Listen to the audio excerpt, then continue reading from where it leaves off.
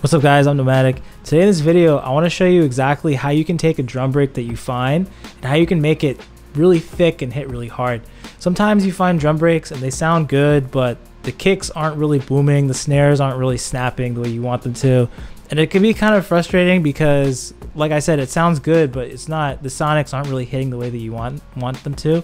So in this video, I'm going to show you exactly how you can chop it up in Ableton Live to your liking, but also layer it up so it sounds exactly the way that you want it to. All right, so I'm in Ableton Live right now. Right now, I have a drum break pulled up. This is actually one method that you can use to do this. There's a couple ways. This is probably the most straightforward way.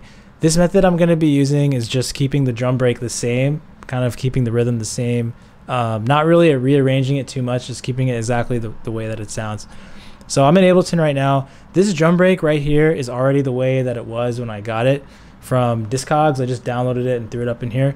It's already warped. If you want to know how to warp, I have a different video on that, but I'm not going to talk about warping in this video because it would just be too much. So this is fully warped. The BPM is 129. So I'm just going to right click. I'm going to crop it. So right now, all we're working with is the drum break, right? So this is how it sounds on its own.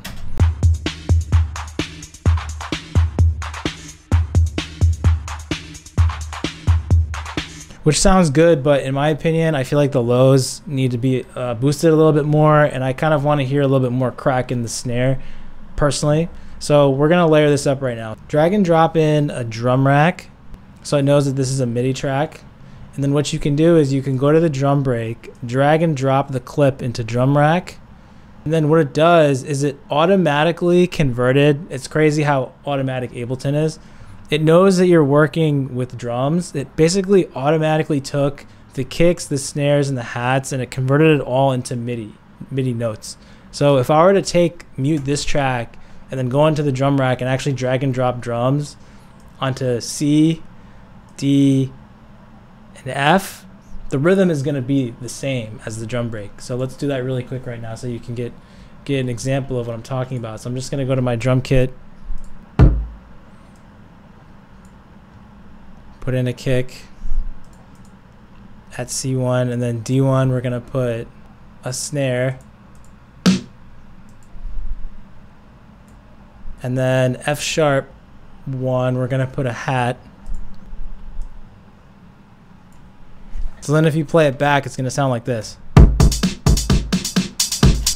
And of course, it's not always perfect. You need to go through and actually make changes so it actually fits, meaning that you're going to want to delete all the snares that aren't at the right points. Okay, here we go.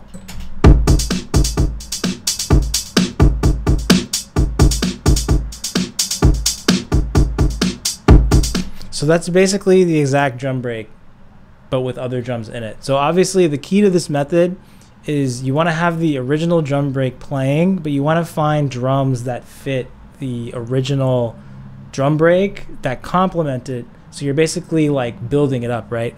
So what I'm going to do, I'm going to go back to this and I'm going to just hit 0 to mute all the drums.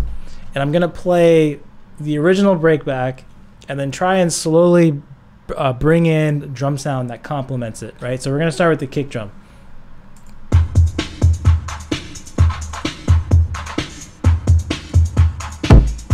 Okay, so I'm going to bring the kick in now.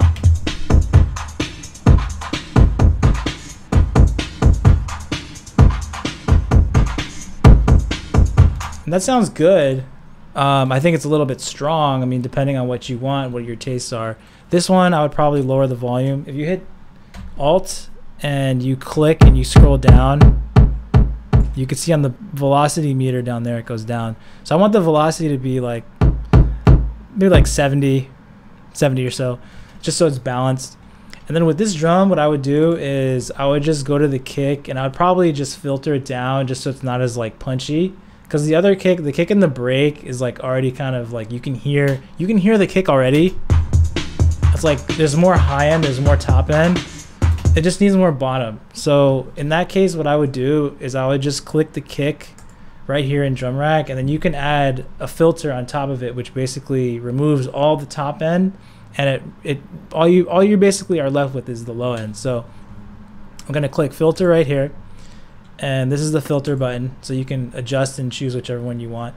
So this one is basically a low pass filter because it curves to the left, meaning that when you drop the frequency, just imagine like if you're looking at an equalizer, basically the cut is going to drop, is going to go down lower, so that cutoff is gonna drop, and it's going to become more and more muted.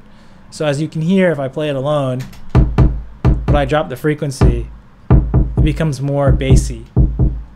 And this is essentially what I want to do. I want to add more bass to the drum break already. So if you play them together, you're going to get more of a full sound.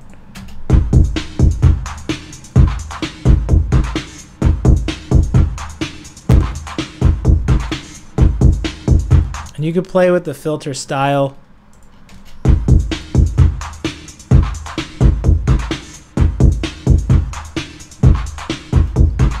And you can decide, hey, maybe you don't want this kick drum. Maybe you can try, you know, a different one. Maybe this one will work better. So you just literally just replace it and then see how that goes.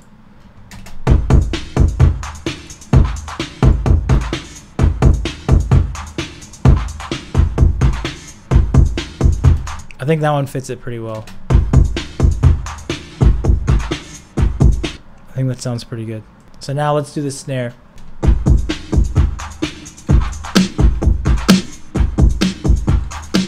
Pretty sharp. It's a pretty sharp drum sound, but again, I'm just gonna lower the volume of the snare so they're about equal.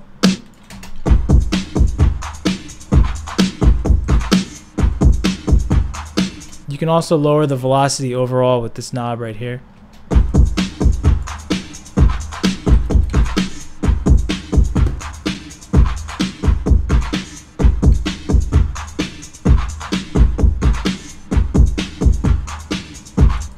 And then we'll do the hat.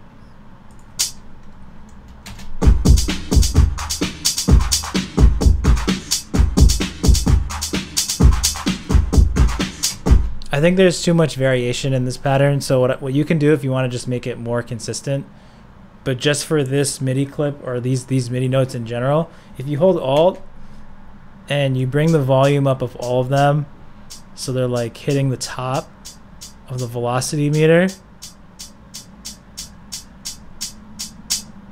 I mean, this makes them all exactly the same, so this is kind of overkill. But if you drop it down, they're like all at the same level. You see that right there?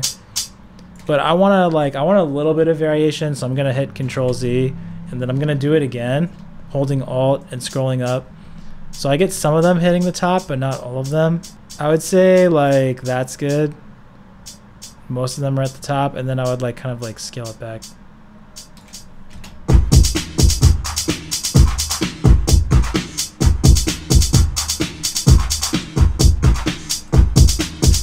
And that's good, but it's a little bit too loud, so I'm gonna turn it down.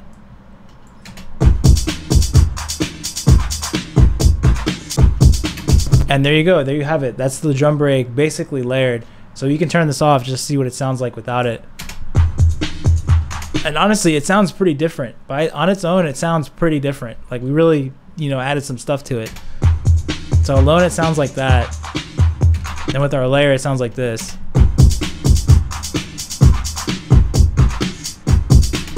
And again, if it's too much, you can just play with the filters. So like the hi-hats, you can just filter them down as well if you want.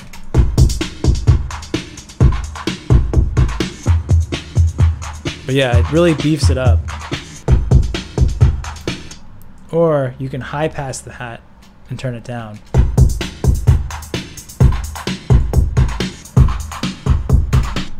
But yeah, that sounds pretty good to me. That's basically the easiest way that you can do that. Like if you want to make it sound exactly the same.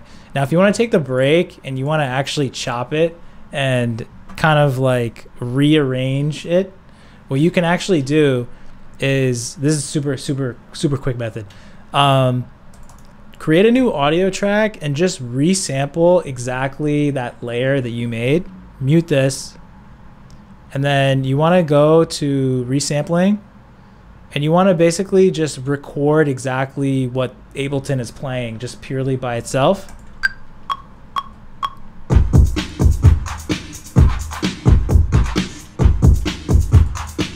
I think this is just 4 bars.